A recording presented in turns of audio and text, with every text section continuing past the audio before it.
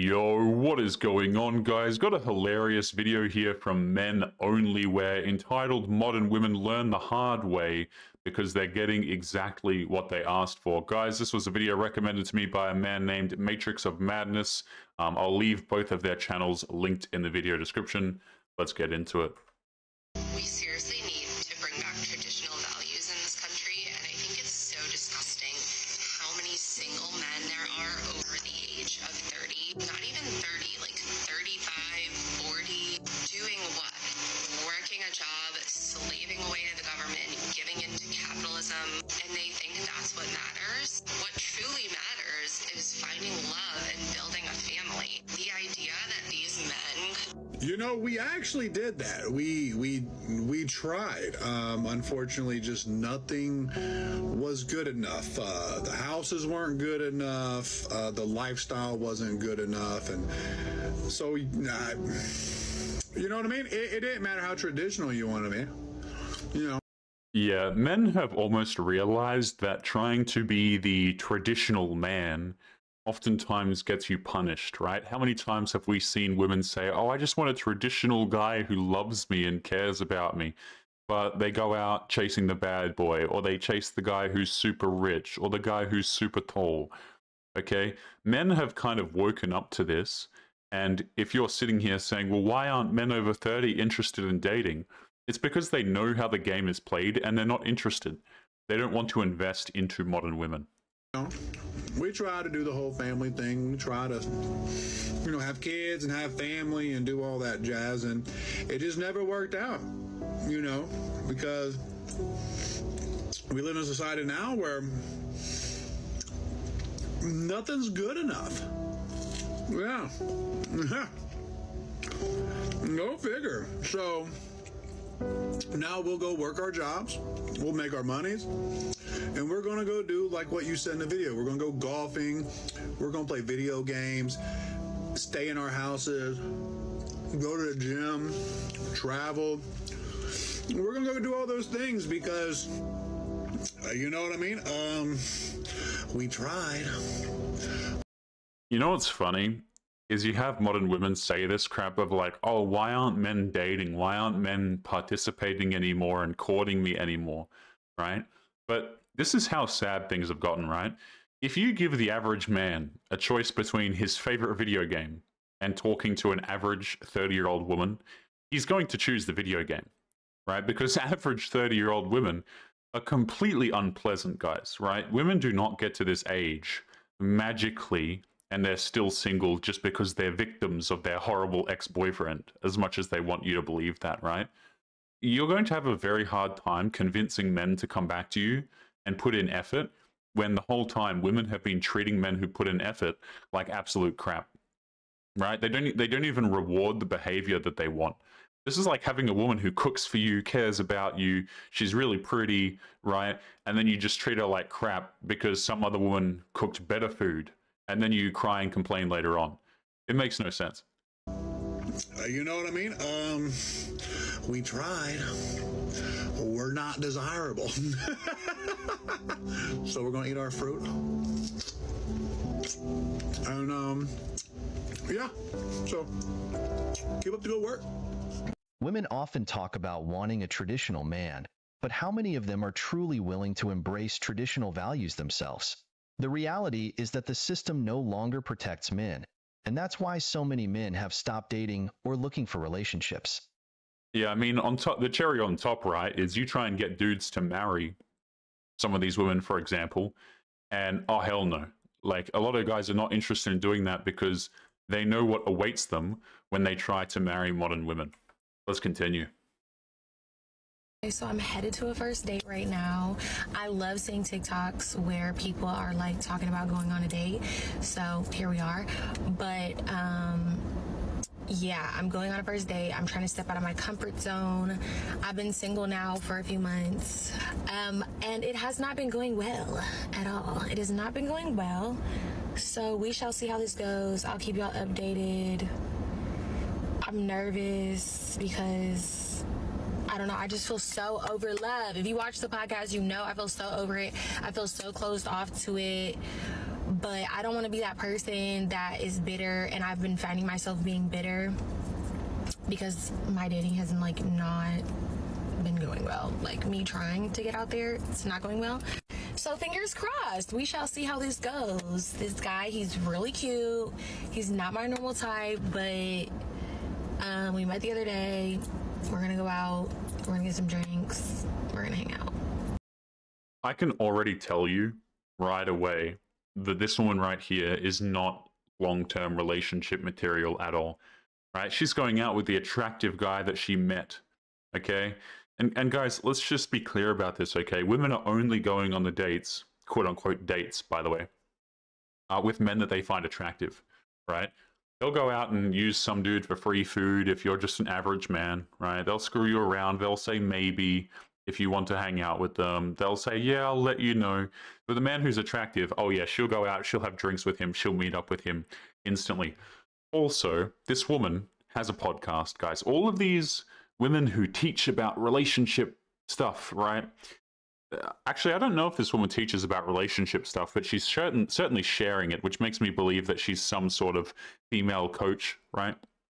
They all have these podcasts, yet they can't keep a man. They can't keep a singular man, and they're out here with podcasts, right? And you might say, well, Taylor, a lot of guys have podcasts and they don't have girlfriends. The difference is, guys, a lot of these relationships don't benefit the men. They benefit the women, right? Oh, why aren't the men married? I don't know, maybe because they don't want to lose all of their crap, for example. But let's continue on to the next clip. Okay, guys, I have a question, because this has happened to me multiple times. All right, I'll be more than happy to answer it, but just to be clear, I'm going to tell you what you need to hear, not what you want to hear. Okay? Okay, so start talking to a guy and he says all these really nice things. And then after months, it's like they wake up one morning and they're like, changed my mind. And they just kind of quit talking. And you're like, what just happened? I have no idea. Like, what is wrong with me? Does this happen to everybody? I don't know. I'm totally confused. But This happens to a lot of modern women. I don't want to do this anymore. It sucks. I'm done. Like, done. Like, put me out the pasture. I'm done. All right, let's address it. And let me start off by saying I mean no ill will. I'm just trying to help you out and answer your question. And I'm going to be brutally honest with you, even though, as I said in the beginning, it's not what you want to hear, but it's what you need to hear. Now, we really don't have a lot of context to work with, but I feel pretty comfortable in saying one of two things is going on here. And both of them are the common mistakes that today's modern women make when dating. So you're not alone in this. In fact, you're the norm. The first mistake? Well, it's chasing the chads, chasing those super hot guys that fit in the top 5, 10, or 15%. The ones every woman wants, but only a few can get. Yeah, see, guys, whenever women tell these stories, like, oh, this guy, he just stopped talking to me. He ghosted me. Let me just make this clear. These women don't even have relationships with these men. Can you guys imagine if men were around here complaining, right? They were like, oh yeah, you know, we hung out a bunch of times, but then she just stopped replying to me all of a sudden. The response would be that typically nobody cares, right? This is the average experience for men. Women don't reply to them, they don't talk to them, they ghost them all of the time. But it happens to women, and number one, it's the end of the world, and number two, they never even had a relationship with a guy to begin with. Isn't that crazy, guys? Like, they never had a relationship, and they're like, the guy clearly didn't want a relationship with them. And then they're sitting here saying, wait a minute, why did the guy stop talking to me? And notice, guys, always the women making this statement, they're incredibly unpleasant. At least in long-term relationships, that is. Now, those chads, well, they know how to play the game. They're going to tell you what you want to hear so they can string you along and get a little something as they do. But when that gets old or boring or they find somebody else to go after, they're going to toss you aside, stop talking to you, and just move on. So that's one possibility. The other possibility, and the one that might be a little bit more painful to hear, is that guys are figuring out after a while, you're not bringing anything to the table that they're looking for. You see? Yeah, see, I totally agree with that, guys, right? You have so many women who are sitting here saying, listen, like, I'm wife material, I'm girlfriend material, why can't I find a boyfriend? But the thing is, clearly, the men don't find you to be relationship material at all. You know? As much as women want to think that, oh, men shouldn't have standards and it's bad for men to have standards, a lot of guys will not put up with women who are just straight up masculine and an absolute headache. Okay? Like a lot of these women guys that we cover on this channel right here are straight up man repellent. They behave in such a way that makes dudes never want to talk to them. Like, absolutely not. Dudes would rather do anything else than talk to them. But let's continue to the next clip. Dating life is a joke. I was supposed to have a second date with someone who I was excited about. We met at speed dating almost a month ago, and he was traveling for a bit. We had our first date on Friday, and we had plans for a second date. We're on the phone discussing our potential second date and trying to figure out timing, and out of nowhere, he just happens to mention that he told his mom that he went on a date with someone who wasn't Jewish, and his mom was not happy. I said, oh, what do you mean? I thought you said you weren't that religious. He said, oh, I'm not that religious, but my family is very religious, and they always thought I was going to marry a nice Jewish girl. And then I don't say anything because I'm not Jewish. I don't plan to convert, and I don't know what to say. So I just go, oh, okay. And then he goes, yeah, so they just always thought I was going to marry a nice Jewish girl. I think they were just really, really thrown off since I've only dated Jewish girls before. So that's also when I realized that he has not dated another black woman. And so I'm just quiet on the phone because I'm processing a lot of things now. He tries to sort of dial back the conversation, keep it more lighthearted, try to plan our second date. And I'm just like, I don't know if we need to have one. He goes, yeah, I mean, long term, I will have to marry someone Jewish, but like if we get to that point, we can just sort of tackle it when we get there. Yeah, see, this is what modern women don't like, is they always want that possibility of marriage at the end, right? Chasing that thing that they'll never get because they're an absolute pain to be around, right? She's like, oh, well, you know... And guys, I guarantee you, this woman has had casual encounters with other men, okay? But if you shatter the illusion for them, because these women, they think they're going to get married to Chad. They think they're going to get married to that attractive guy. You know what? I would not even be surprised, guys, if this guy wasn't even of the Jewish faith at all, and he was just talking nonsense because he didn't want to date this woman seriously, excuse me. Right, I would actually believe that if the guy came out and said, listen, I was just lying about this because I didn't want to date her, I mean, I would totally believe it, right? I understand why men don't want to date these women, particularly the ones on TikTok as well. And I'm thinking like, no, I don't think so. I also asked how diverse his friend group is. I was like, okay, well, you said you're in this board game group. You said that you play this sport. Like how diverse is that friend group? And he says that while his group is not that diverse, no one is racist. And I was like, oh, I don't love that you just jumped to racism the second I asked how diverse your friend group was. Here's the thing. I mean, you're the one asking about race, but okay.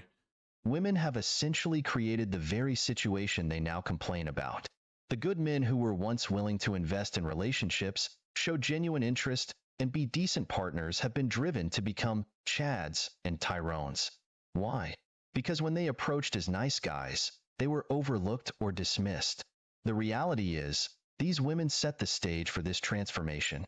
When a man shows up as his authentic, kind, and respectful self, he's often ignored. But when he takes on the persona of a bad boy, suddenly, he gets the attention. It's like a twisted game where only the superficial and emotionally unavailable win. The sad part is, these women are now getting exactly what they asked for. A shallow fling instead of a meaningful connection. Yeah, I'm of the belief, guys, that, you know, all of these women will sit here and they will try and tell you what they want. And it will just be completely inaccurate, right? If you believe these modern women, they'll sit there and they'll be like, yeah, I just want a man who's nice and who's going to get me flowers and take me out on dates and everything like this. But guys, literally, I just want to make this clear, okay? If you're like a traditional man and you want to bring flowers, for example, to a woman on a date these days, she's going to think you're damn weird, right? Dudes are not encouraged at all to have any sort of traditional behaviors. You have traditional behaviors, you just get thrown out. Here's another one for you guys, right? Let's just say you're a man and you haven't slept with anyone in your entire life. You're waiting until after marriage, right? Naturally, what's going to happen is if you go on dates with women, you're going to be very nervous. You're going to be jittery, probably. You're not going to be the most confident man because you haven't been on dates with many women before, you see. And you know what's going to happen? She's going to see that you're nervous, that you're acting weird, that you're a bit strange, and she's just going to go for the guy who's been on a million dates in his life and he's super comfortable with the thing. right? You see what I'm saying? Is like they will chase the guys who are pre-selected. They'll chase the guys who already have everything. They don't care about the guy who's not confident. They don't care about the guy who's not attractive, who doesn't make a lot of money. All of these guys are completely swept under the rug until these women hit 30, and then they try and turn around and look for a provider who's worked at least semi-hard. You see what I'm saying? Dudes in 2024 are acting so fucking feminine, it's actually terrifying. Wait, I thought that some women were tired of masculinity and all the toxicity that comes with it. Yeah, I thought men were supposed to be feminine these days. You know, guys, before we continue with this, I want to tell you something that really frustrated me recently. I am a huge fan of Batman, right? Absolutely love the early Batman movies, right? Me and my dad used to watch them together when I was younger. And I love these movies so much. And I love just the ability that wokeism has, womanism, etc., whatever you want to call it, the message has to just completely ruin everything. I tried to watch the newest Batman cartoon the other day, and I didn't even get to watching it because they gender swapped a bunch of the villains. I think Commissioner Gordon is now a black woman or something like that. I don't know. I just didn't watch the damn thing. But I'm sorry. I thought everyone was totally fine to interchange between masculine and feminine guys. I thought we needed more representation of feminine roles. I thought we needed men to be masculine. Men to be feminine and females to be masculine. But notice how when it doesn't benefit the women, then they have a problem with it. Otherwise, guys, it's all like, yeah, diversity and inclusion and men need to act like women. But when they don't get what they want out of men anymore, then they complain that men act like women. You wonder why there are so many lesbians out here now? Well, this ought to be good. Well, I'll tell you why. Because you guys are acting feminine as fuck. Really? How so? If we want flowers, you want flowers. If we want you to take us shopping, you want us to take you shopping. This woman is masculine as hell. The reason why dudes are feminine around you is because you're weeding out the masculine ones. The masculine ones don't want to deal with you because you disgust them, to be honest. Women don't understand that this work. It's like a magnet, right? You know, you've got opposite poles here. If you're a woman and you're walking around behaving like a dude, the men who are actually masculine are going to ignore you. That's just how it works, right? It's a polarity. You can't be a masculine woman and expect to find a masculine man because he's not going to like you. You want to be treated like a woman. You want to be treated like a princess. Huh. You'd think that there'd be some women out there celebrating that some men are getting rather in touch with their feminine side. It is so creepy. I think that dating the same sex is becoming more frequent these days because of that. Because we are dating feminine-ass men. And so we're just switching right over. So if some men are deciding that they're going to no longer act in the stereotypical masculine ways in which so many women have complained about over the years, then some of those very same women are going to then start dating women because the men aren't acting masculine anymore. Make it make sense. Yeah, here, I'll let it make sense for you. These women don't like anything that doesn't benefit them. It doesn't matter if it's hypocritical or not.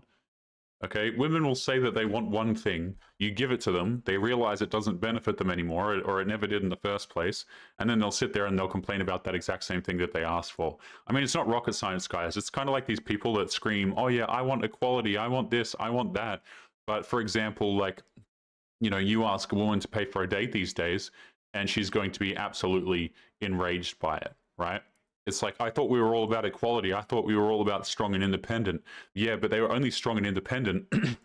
They still want men to pay for their crap, you see. It only goes one way.